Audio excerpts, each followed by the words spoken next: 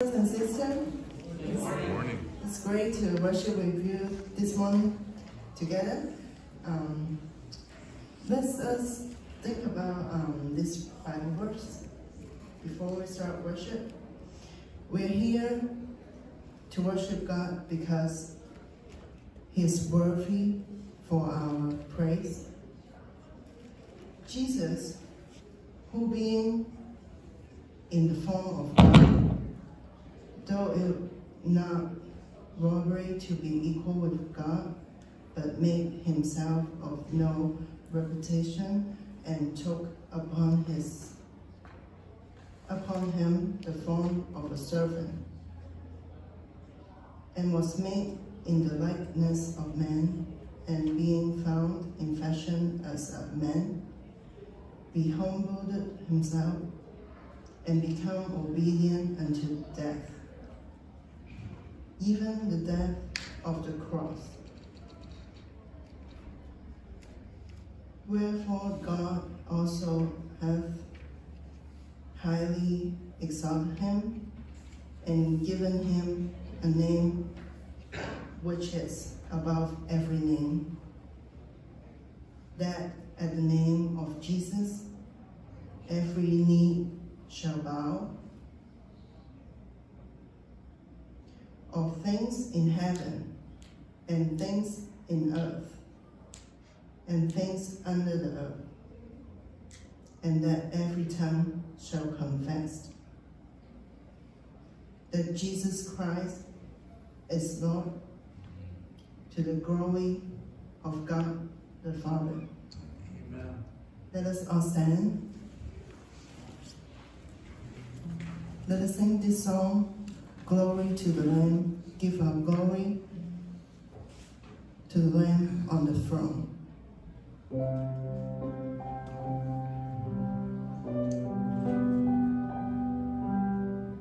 Who sacrificed, died for us to redeem us.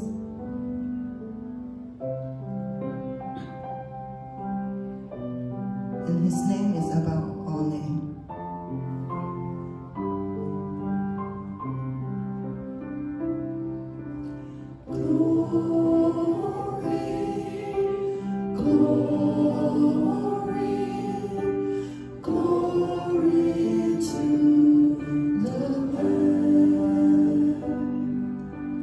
Glory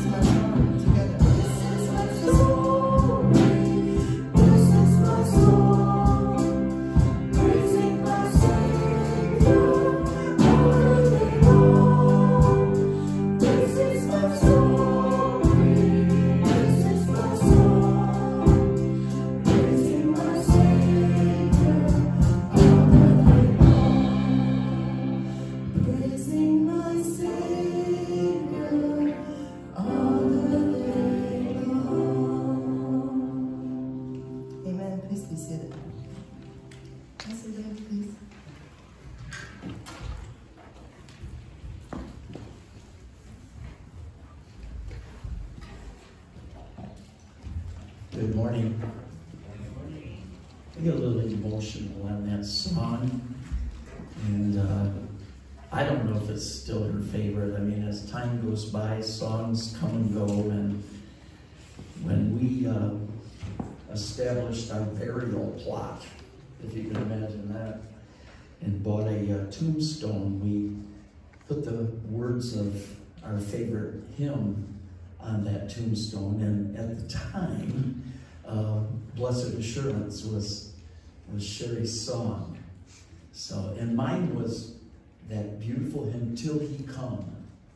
And I realized that we would say Till He Comes, but with poetic license, Till He Come.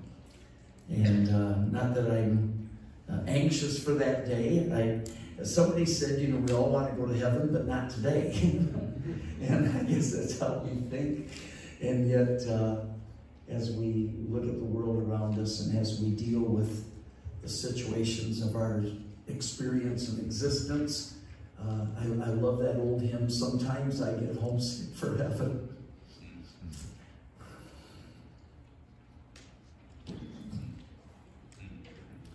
I had somebody say to me once, I don't understand that song, because how can you be homesick for someplace you've never been? And I said, maybe it's just we want to get out of here.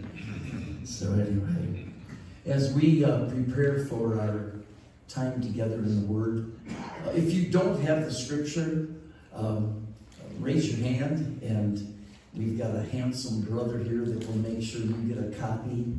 And as he gives you a copy, say, yes, that's true, you are handsome. There you go. Everybody needs a little encouragement. So let's have a time of prayer, and I'm going to go ahead. The scripture says we are to pray for the peace of Jerusalem.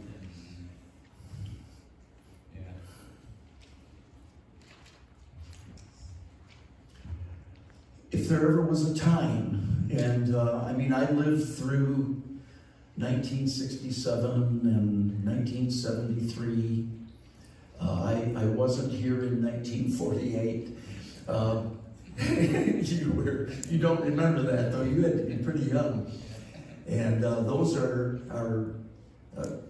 marks on the calendar of history having to do with the nation of Israel.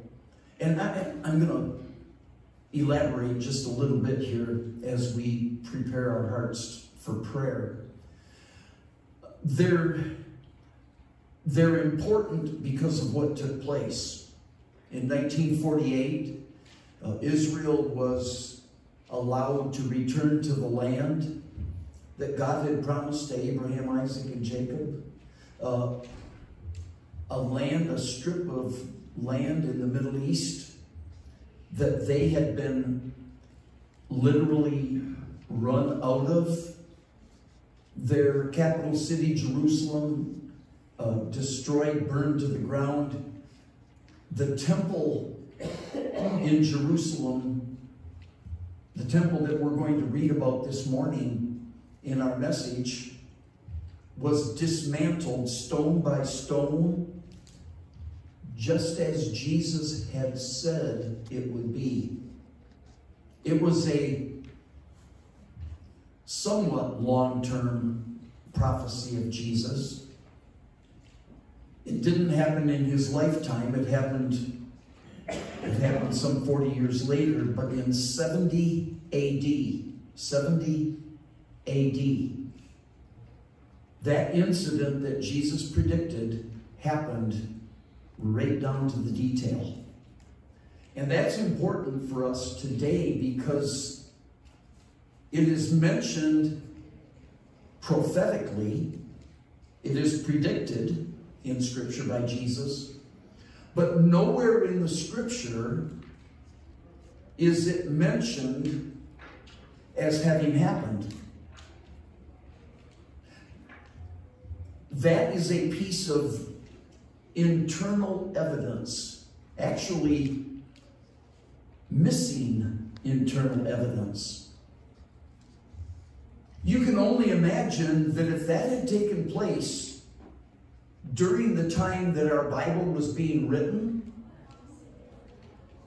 they would have said, look, exactly as Jesus predicted, this has happened, and in fact, even today, I'm going to say to you that what happened in 1948 gave the offspring of Abraham, Isaac, and Jacob their land, most precious to them. In 1967, they were allowed to repossess the city of Jerusalem, most precious to the heart of the Jew. And of those three things that the people of Israel held dear, the only piece of precious property that they do not yet possess is the temple site on the holy mountain. And I believe that as we approach end times, when you see a peace agreement made involving the nation of Israel, involving them having access to the Temple Mountain. Now, I know there are those that say a temple needs to be standing, but if you read in the Old Testament, in Ezra, you'll find out that before the foundation stones of the temple were laid, all of the festivities and offerings and oblations that the children of Israel occupied themselves with were not only in place but in operation even before the temple foundation stones were laid. So all they need is the location. And I believe that we are tippy-toeing to the fulfillment of that yearning of their heart. And I have to say, with what's going on even today in the Holy Land and what's going on in the regard of these recent attacks, we're moving forward at an alarming pace. So this morning we have cause, we have reason to pray for the peace of Jerusalem, and we will do so. Earthquakes in Afghanistan, calamities in other places, still dealing with the fire situation in Hawaii. Any other items that come to your mind that we need to lift up this morning? Personal? Silent prayer requests, lift up your hand. Let's go to God in prayer. Father in heaven, we thank you. Might our hearts be touched this morning with what touched Jesus' heart. Might we this morning be occupied with divine things. Might we be occupied with purpose established in the heavens. Might our hearts love the things that you love, and might our perspective, might our ambition, our goals, our intentions be focused upon the will of God. I thank you this morning for each one that's here, young and old. I thank you especially for our young people this morning. They are the future of this gathering, of this church. Not only that, they are living in a world where those around us, as Scripture says, those on the outside, are in absolute and abject denial of the truth of the Word of God, even to the point of mockery. And Father, this morning touch our hearts as we look up to you in prayer. Might our desires be expressed as we pray for the peace of Jerusalem, as we pray for the hearts, as we pray for the souls of mankind in every place, as we pray for this community, for the world in which we live and our surroundings here, those that we love and know that have not yet come to Christ, we pray, our God, for them today and for this church that stands for the truth of the Word of God and for the person of the Lord Jesus Christ, and for the divine prospect that he who shall come will come and will not tarry. Lord, we lift our hearts to you today in prayer. In Jesus' name, amen. If you've read the Gospels, and I'm going to say you likely have, you would be aware, obviously, that the Gospel of Mark is the small one. I use the terms concise and complete in the regard of something a week or so ago. But as I've been looking at the Gospel of Mark, I've noticed that although it's concise, and it is, it's very short, I actually believe that from the style of the book, that it was a notebook. It was a collection of things that Mark, who is a second-generation believer, got from others, members of Jesus' 12 apostles, members of Jesus' family, and so forth. In a few weeks, we're going to be looking at an incident involving Mark. I believe with all my heart it's Mark. He's referred to as a young lad who snuck out of his bedroom late at night and actually witnessed the arrest of Jesus in the Garden of Gethsemane. And it's a story with an interesting and a little bit of a humorous twist to it. It might embarrass some of our kids, but I think it's cute.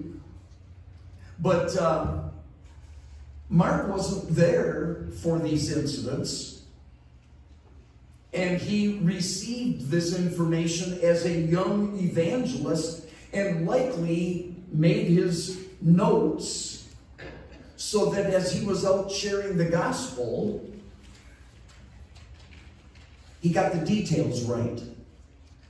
It's easy for us to generalize, and instead of saying there were 12 people, to say there was about a dozen. The next person, they can take that story either way, to more or less than 12. And we tend to do that. I believe that Mark was cautious and careful as he was out preaching and teaching the message of the gospel, because that was specifically what he was doing, to make sure that he had it right. I preached a few times with a man named Walter Gustafson, and had mentioned a story, an event that he particularly liked. And after the service, he came to me and he said, now that story you told about, and he asked about it, and he got his little notebook out and he began to write down details. And he said, now, how many were actually there? And Walter was a stickler for detail.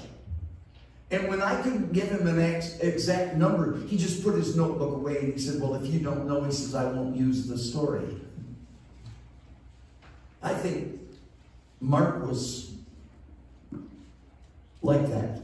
I think detail needed to be right. And I believe that just as the other writers in the Bible saw themselves as handling the Word of God, and specifically the words of God, Mark was very careful to do so.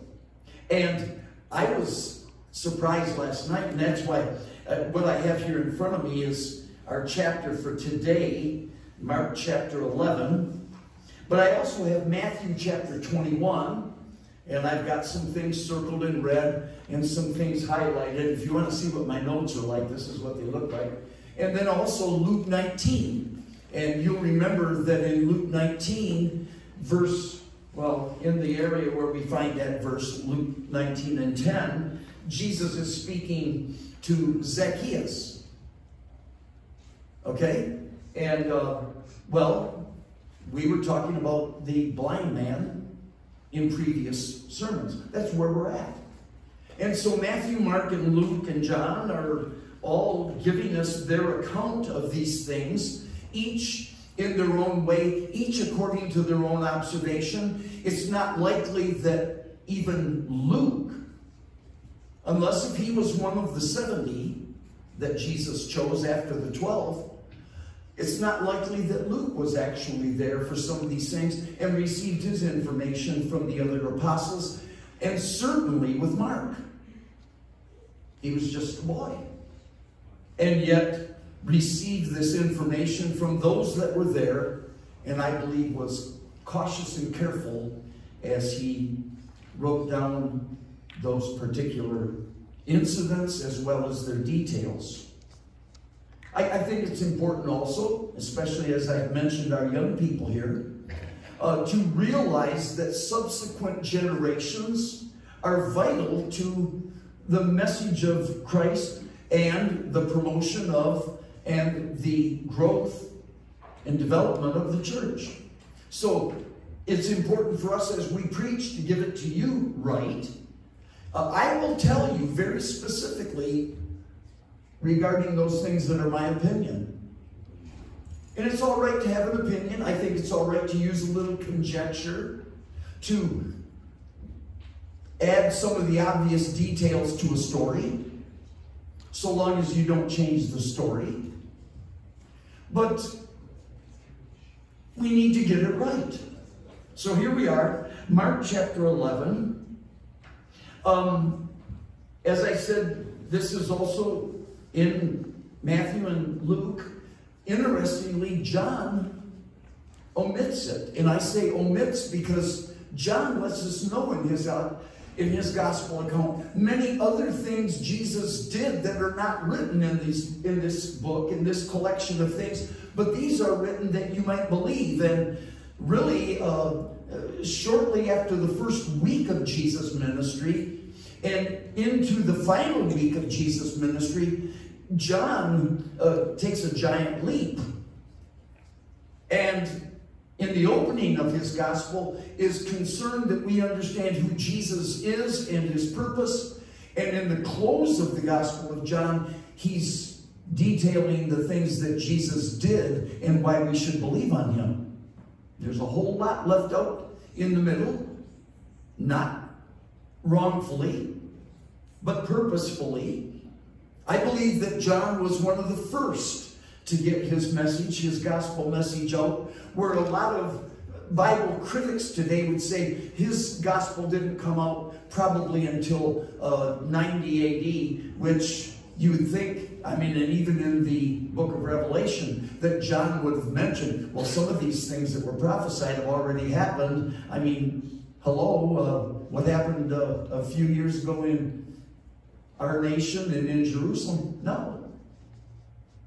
I'm saying these things from the standpoint of this internal evidence so that you'll realize that the miracle of what you hold in your hand today as the Word of God supports itself. I don't need anybody to prove to me that the Bible is the Word of God.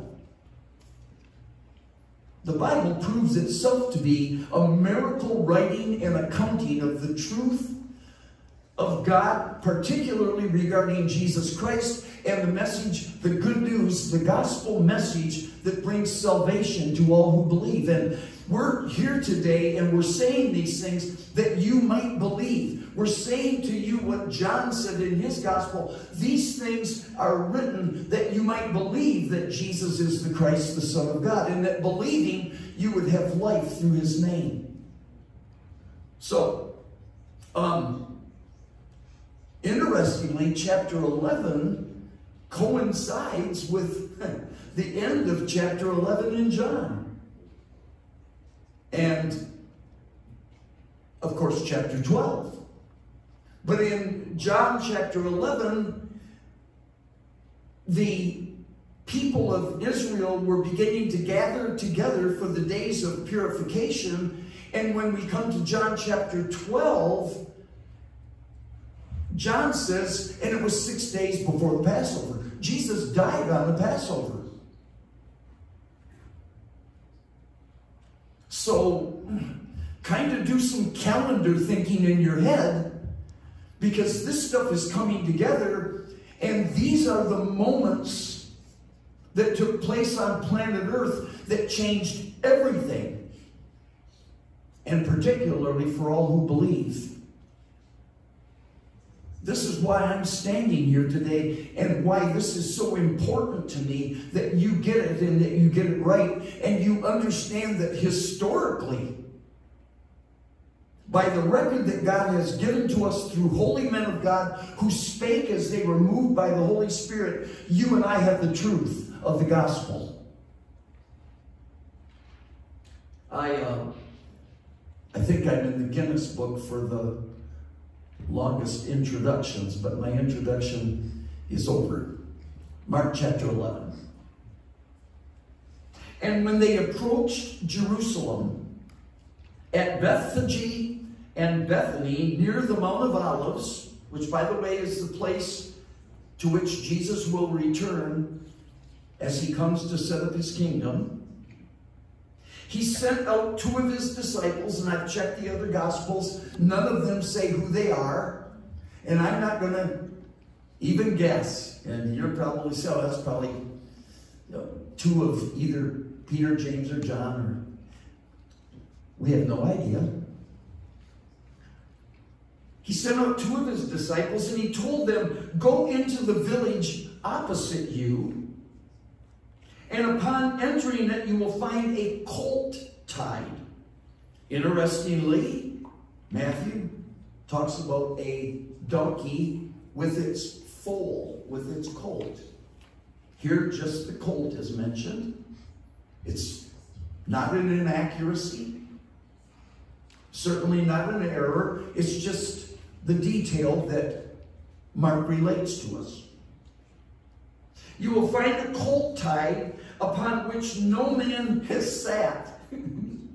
I guess I say this just about every week, but I grew up on a farm.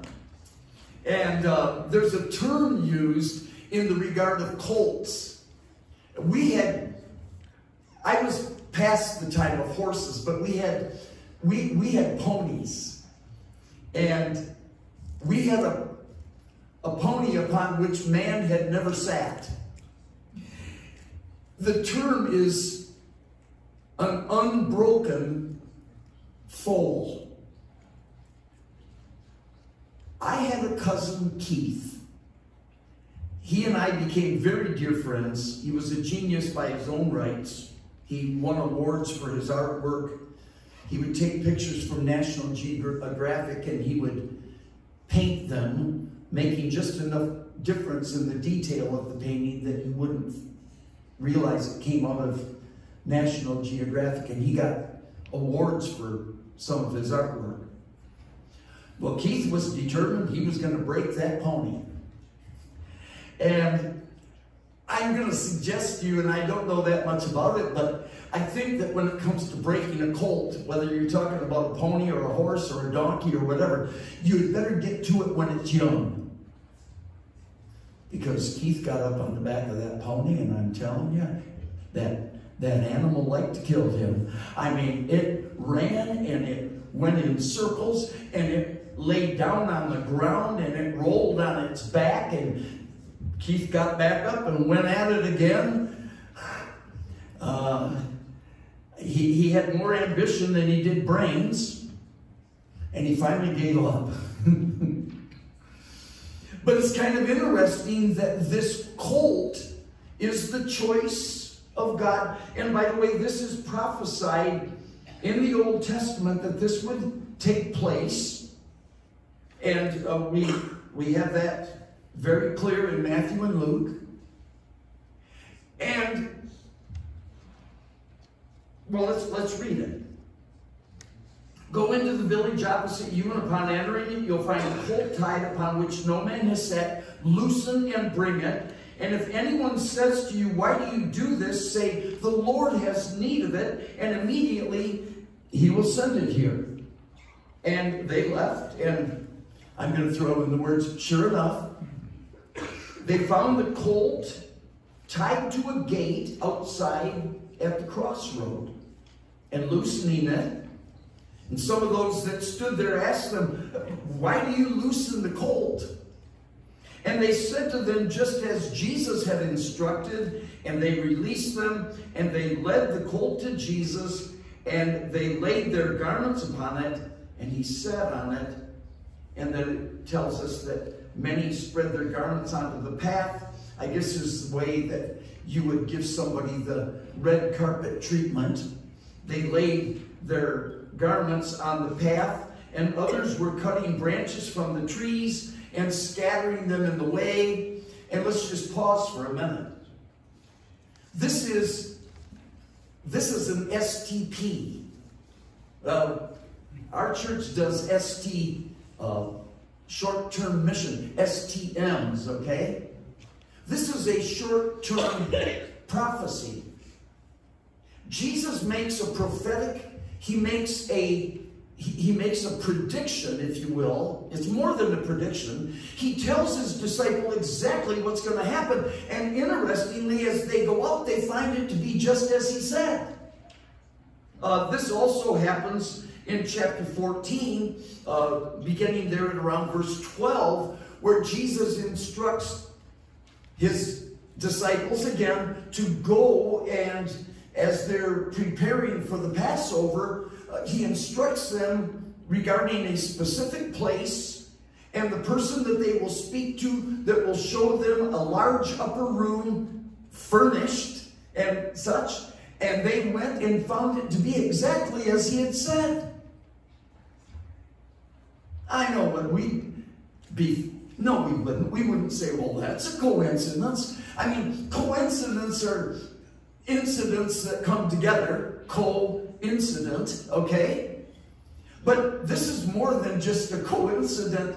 This is not only an incident happening just as it was foretold, but even the details of the incident are exactly as the person who makes the, I even feel funny saying prediction, who makes the prophecy, and those who follow the words here of Jesus see it happen exactly as he had said. I would say that in the days to come, during this week that lays before them, when the disciples became so troubled by things that they saw and heard, and the arrest of Jesus and so forth, and I don't want to tell you all of it today because those are sermons for another week, that when the disciples were going like, what is happening here? They might go back to this and say, there's only one way he could have done this. There is only one way that thing with the donkey's colt, that man with the large upper room with, you know, I'm going to say it like this is conjecture, with the table all set, you know, nice, no, not knives, forks, and spoons. I don't know. They didn't use chopsticks either, but it was exactly as Jesus said. And I believe that God does wonderful things like that to us, for us, to help us in our faith. So that we will believe. And you can only imagine that here's this, today we'd call it a parade. I like to think, now this is really conjecture, that these branches from the trees, that they cut off the trees, and as Jesus is coming, they straw them on the pathway as he is coming down the street. I like to think it was kind of like the wave. Remember when at ball games they did the wave, and you know, they'd be sitting in their bleacher cheap seats or whatever, you know, and somebody'd stand up and raise their hand, and the next person stand up, and I like to think that as Jesus is coming down the road, now you can imagine this, or you can say, Dave, come on, but I think that they took those branches from those palm trees and they laid them down as he comes, and make a pathway for him. And it was kind of like the wave, just kind of as Jesus is coming into town. If you don't like that, that's okay. I do, okay? And those leading, verse 9, and those following shouted, saying, Hosanna, which is similar to what they do in England, God save the king, or in years past, God save the queen. It's save Lord. Hosanna, blessed is he who comes in the name of the Lord. Blessed is the kingdom coming in the name of the Lord of our father David. Hosanna in the highest.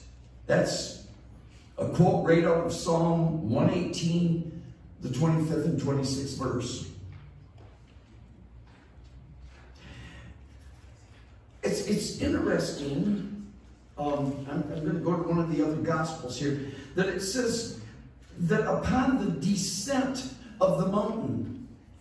So here it just says entering into Jerusalem. And then in Luke it says approaching the city. But in Matthew it says upon his descent from the mountain. And since what we're looking at here this morning is going to one day again happen in reality, as Jesus' feet touch the Mount of Olives, and he ends up coming down from the mountain and entering into the city of Jerusalem upon a colt, a donkey's colt. What we're looking at here today is a future incident being played out. Played out according to Old Testament prophecy. So this is more than just a foretelling. This is more than just a coincidence. This is something that was foretold in the prophecies of the Old Testament, and it's taking place in Jesus' experience and life here as he is approaching his death at Calvary. But this is something that is going to take place in a future day as the Lord Jesus Christ returns from glory to establish his kingdom on earth. And the Son of God, the King of Kings and Lord of Lords, is going to enter into Jerusalem, the capital city of Israel, and rightly so. He's going to enter into the city upon the back of a colt, a donkey's colt.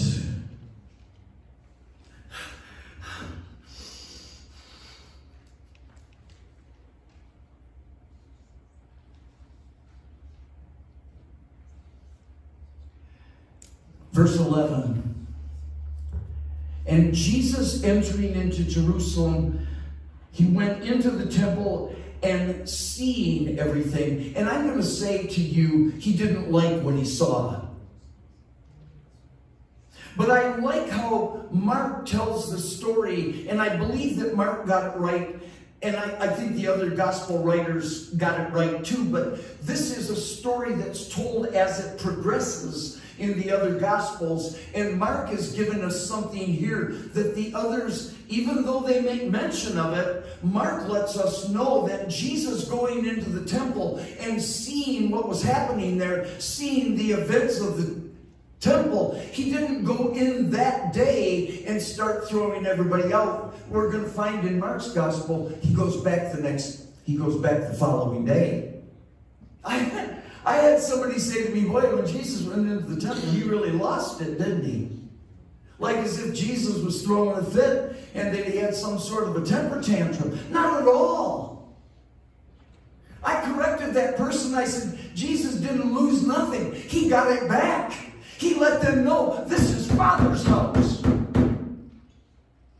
Get out of here.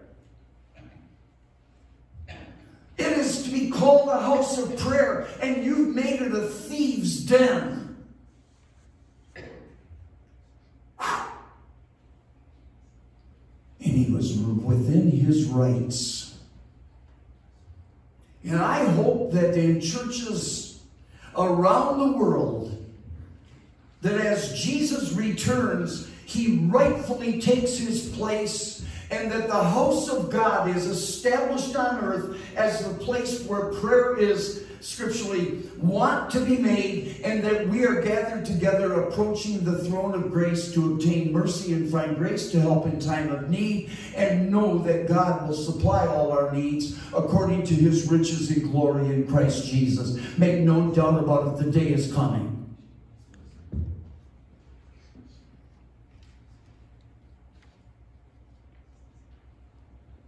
Entering into Jerusalem, he went into the temple, seeing everything, the hour already being late.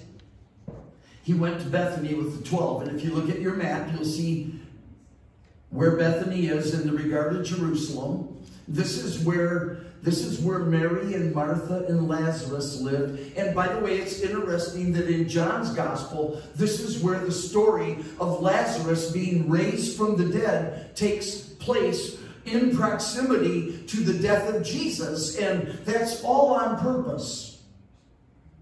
That there would be a comparison, as well as a comparison by contrast, with the raising of Lazarus and Jesus' own resurrection. The similarity of the grave clothes. The body being laid in a grave that was a cave and a stone laid upon it. The issue of Lazarus needing to have the stone taken away, and Jesus calling Lazarus, come forth. And you can only imagine that. He was bound hand and foot with grave clothes. It would have been something like this, you know. And Jesus had to say, loose him and let him go. Where in Jesus' resurrection, those disciples looked within that grave and they saw those burial garments that were wound around him, that he was wrapped in, and they laid right there within that grave as they had been around the body of Jesus, but Jesus was gone. The stone was carried off, carried away from the mouth of the grave. A stone in which no man had ever laid before. When God called Jesus forth from the grave, and by his Holy Spirit, Jesus, as we sing, up from the grave he arose, it wasn't like there was a specific... I think that Jesus said, Lazarus, come forth, because if he hadn't named Lazarus, everybody else that was in that grave would have come forth. Now, I don't think that's conjecture. Pardon me for saying it, but I think that's the fact, Jack. There's some reality here that you and I need to get a grip on, because quite frankly, this is an occasion, this is an occurrence, this is an event that took place once in all of time and eternity, and it spells out the hope that we have, that the one who rose again from the dead is the one who said, because I live, you shall live also.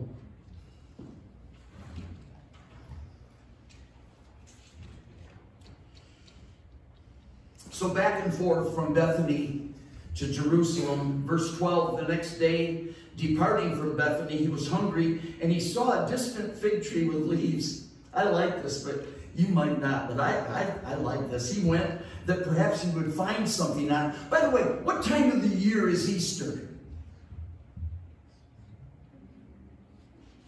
I mean, we're approaching autumn, right? What time is Easter? Come on. Spring. Spring.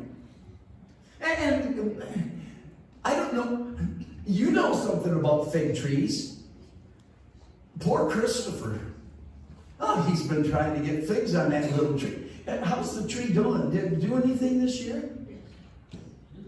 Yeah, you weren't able to make a fig Newton out of anything. No, he didn't have enough to make one little fig cake. If he ever gets figs on that tree, Grace, you know what you do with pineapple and make those special cakes? Make me a fig cake, okay? Yeah, and if you get a whole bunch of figs, make me some figgy pudding.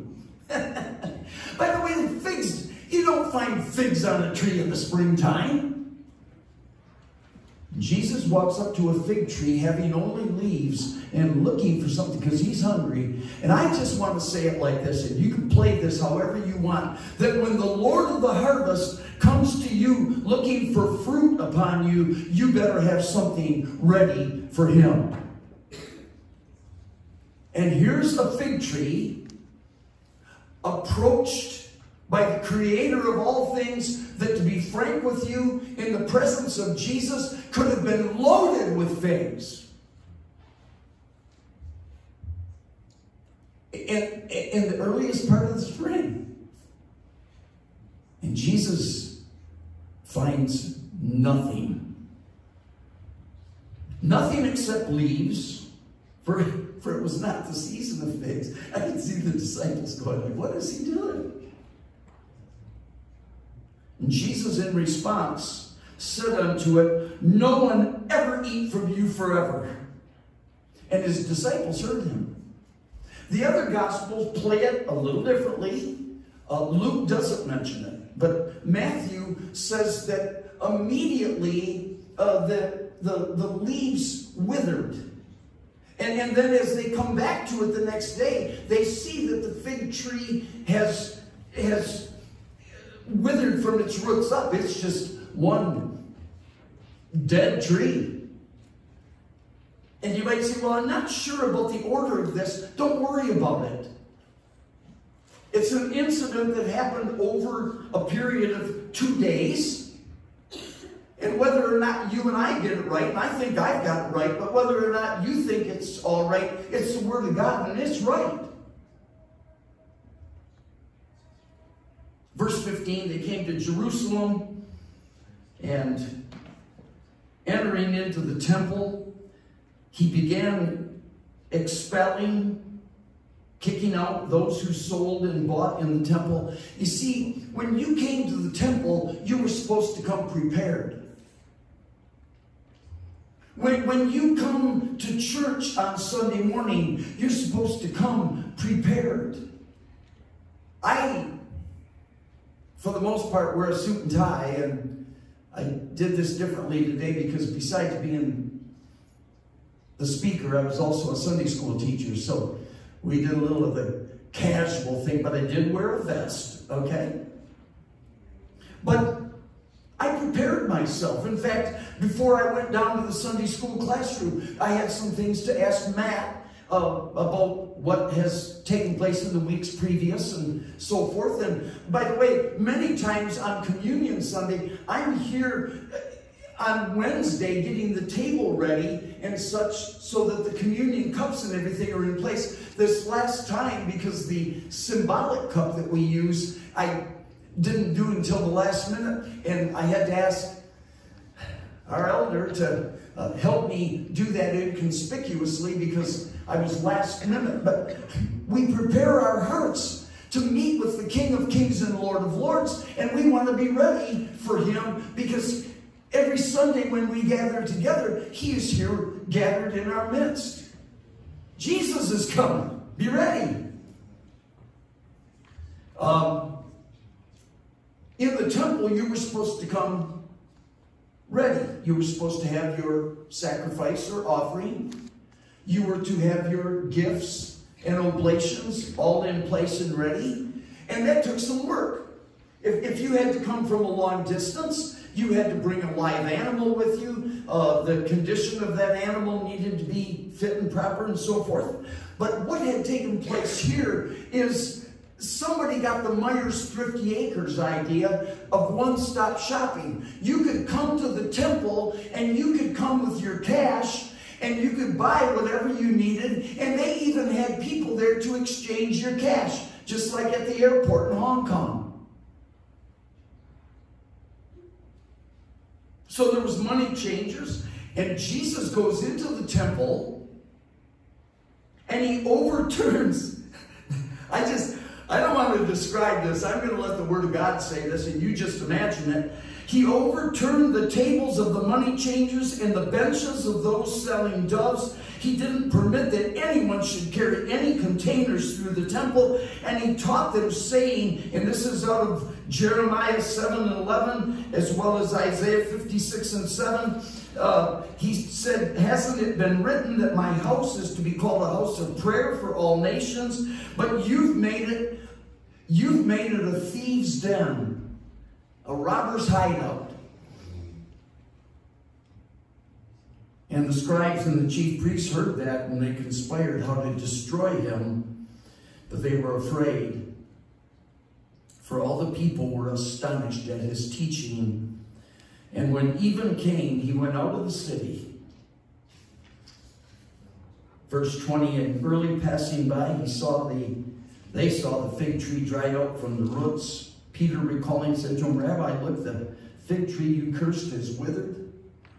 And Jesus answered and told him, have faith in God, for so be it. I tell you that anyone who says to this mountain, be ripped up and tossed into the sea, and doesn't doubt in his heart, but believes what he speaks happens, whatever he says will be done unto him.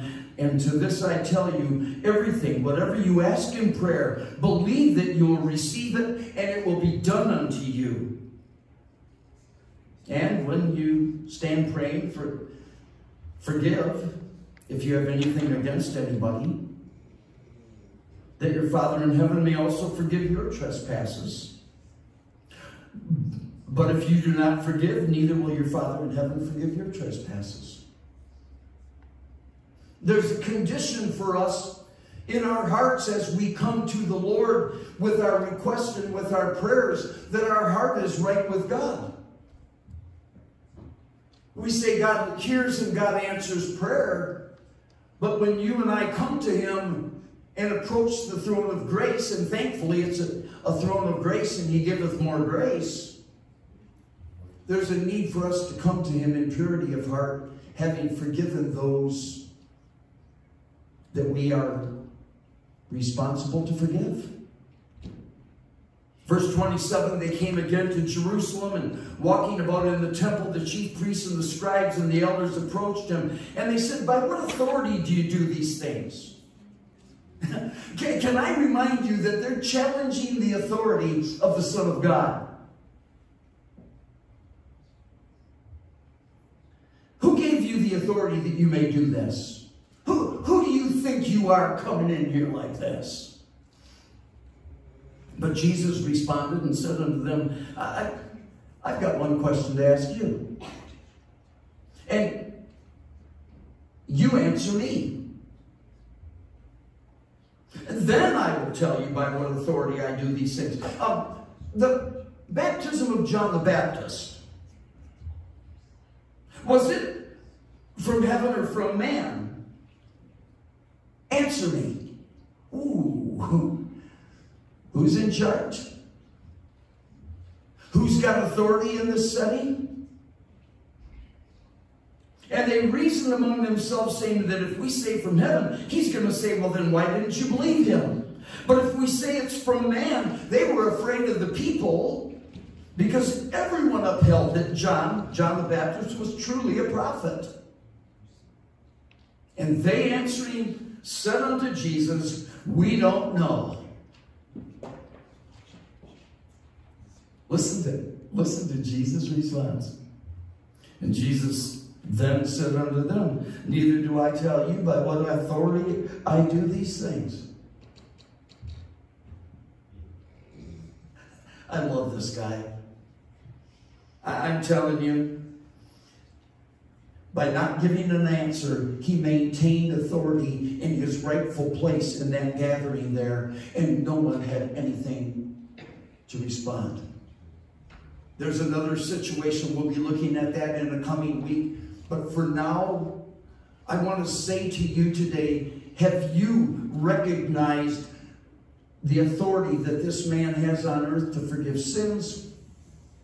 Have you recognized, as we've gathered together here today, and as we consider and we have looked even at the history of these things, the responsibility that you have today to this man who he doesn't say I'm God, he shows it. He speaks truth. He establishes exactly who He is, why He has come, what it is for Him to do. Have you acknowledged Him today? Have you made Him your Savior and Lord? Have you been to Jesus? For the cleansing power, are you washed in the blood of the Lamb? We're approaching Calvary, where He died that we might be saved. And all of these things that are taking place leading up to this are absolutely essential to prove who He is, so that we can look upon this blessed one and know within our hearts we've got the right man. And His name is Jesus. Let us pray. Father, we thank You this morning for divine proof. Whether it comes in the form of internal evidence, whether it comes to us because of historical fact, whether it comes to us because we acknowledge this can be nothing but the truth, or comes to us by divine revelation as Your Holy Spirit convinces our hearts that Jesus is the Christ, the Son of God. We pray today that there be a mighty movement wherever Your word goes forth, that many will believe on the Lord Jesus Christ and be saved. Bless us as we sing a closing hymn, and as we go on our way, keep us in the love of Christ. Grant us a good week together, and we pray, our Father, that our faith would be strengthened by Your word through the Holy Spirit of God. We ask in Jesus' name, amen. Our song today is Hosanna, Loud Hosanna. And we'll just do the first verse.